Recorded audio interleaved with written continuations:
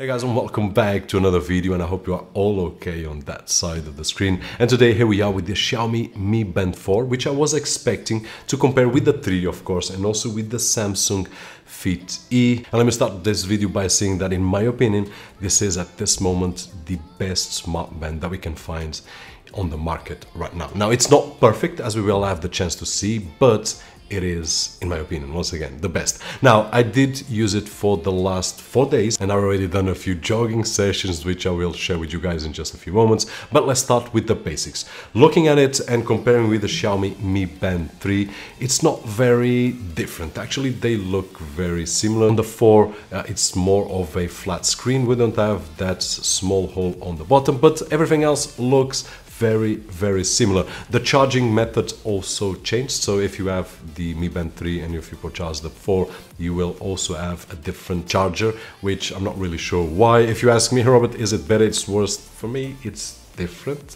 but well, that's what it is. But looking at the screen, one of the best upgrades that we have is exactly this new AMOLED colored screen, which is awesome. Not only inside doors, which if we compare with the Mi Band 3, it has a huge difference even using these optimal light conditions that I've got here on the office, but it has a great thing, which is the option to change the brightness, and this will make all the difference when we use the smart band outside, because smart bands were not made to use indoors with fake lights. They were meant to be used outside, jogging and so on and so forth. And as you can see, comparing with the Stratos, the Mi Band 3 and even the Samsung Fit E, the smart band that at this moment has the best screen. Not only the best in terms of brightness, because I can actually see with direct sunlight, but with the colors, it gives me a great sensation of looking at a smart band with this kind of aspect. Now, moving to the smart band menu, once we touch the screen and we can scroll down and up, and by the way, I would like to make a small comparison here. While I did review the Samsung Fit E,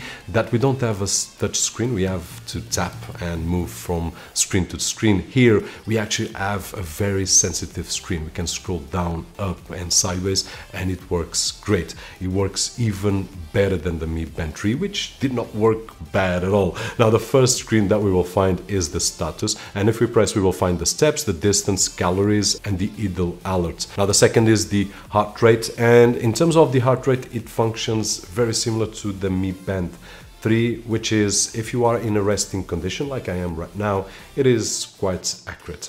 But once we start a high intensity activity, it will lose its capabilities. And what I mean by that is that sometimes it will work great and it will be in line with what we are measuring. In my particular case, I always use a chest strap to measure my heart rate, and that is the device that gives me the most accurate result compared to the reality of my physical condition. But the truth is that it will not go near. It will give you false alarms. It will give you values that are completely crazy. So this is something that it's not new on smart bands. I was curious to see how it would behave, but it's very similar to the Mi Band 3, very similar to the Samsung Fit E, very similar to most smart bands and watches that use our wrist to take the pulse. So there are no miracles, but in my opinion, it's not a deal breaker. Now, moving to the next parts of the menu, we will find the workout, which we will press and we will find 6 default workouts: the outdoor running, treadmill, cycling, walking, and then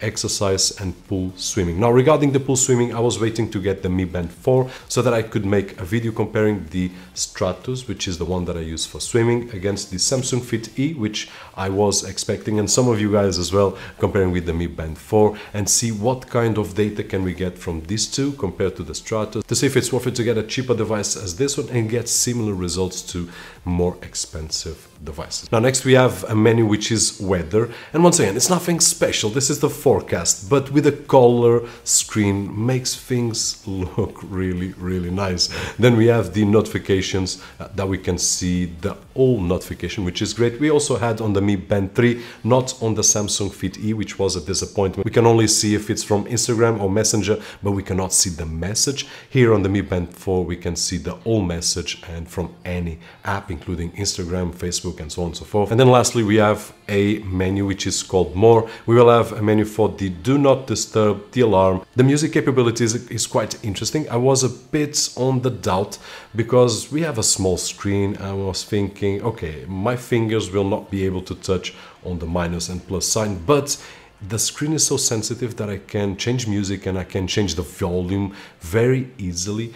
So I was actually quite surprised with this function of the music. So for those of you that take your phone and you are listening to music and you want, by some reason, change the track, you can do so right now with the Mi Band 4. Now next we also have a stopwatch, a timer, a find device just in case you lose your mobile phone, and then a band display. The band display we can change here on the band for 2 choices if I'm not wrong, and then we also have a lot of choices on the app itself. And if you ask me, hey Robert, are those choices great?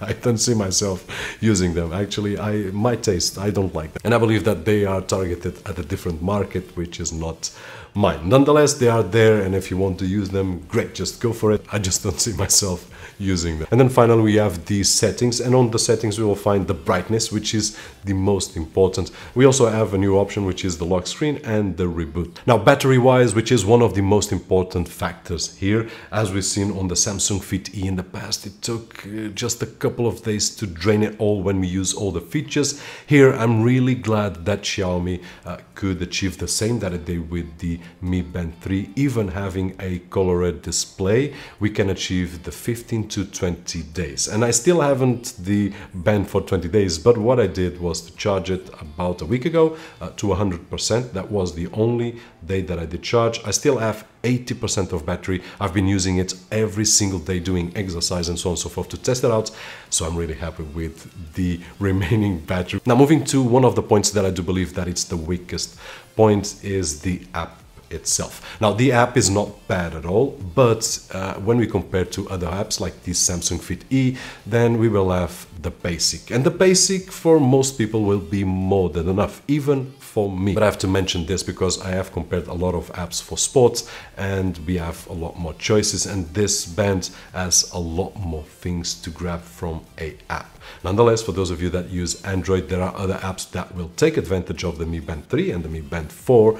On iOS, we are a little bit more limited. Is it a deal breaker? Not really. Now, talking about sports, as I said in the beginning of the video, I've done 3.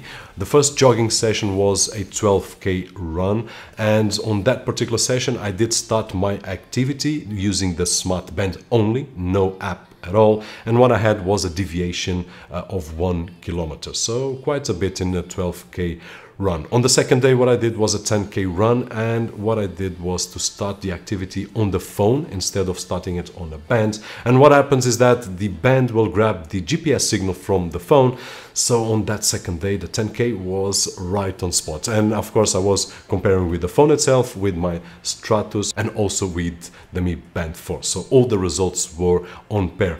Today morning what I did was a session on the treadmill, and I did a session for roughly 45 minutes, 7.5K, and my Stratos did more or less the same result. The Mi Band 4, we had a 2K deviance, so that's a lot. But one thing that I would like to mention here, and I will follow up this on Facebook and probably on one future video, is that every device that I've used, smartwatches, smart bands, they all have the calibration option, and that's what I did this morning on the Mi Band 4. When I did finish my treadmill session, it asked me if I wanted to calibrate, and I did. I did place the number that I was seeing on my treadmill and comparing with my Stratos. So what I believe that will happen is that the band will adjust to my pace, will adjust to my way of running, and it will improve and improve. The same happened with the Mi Band 3, the same happened with the Stratos, which at this moment is very accurate, but at the beginning it had to learn. And the Mi Band 4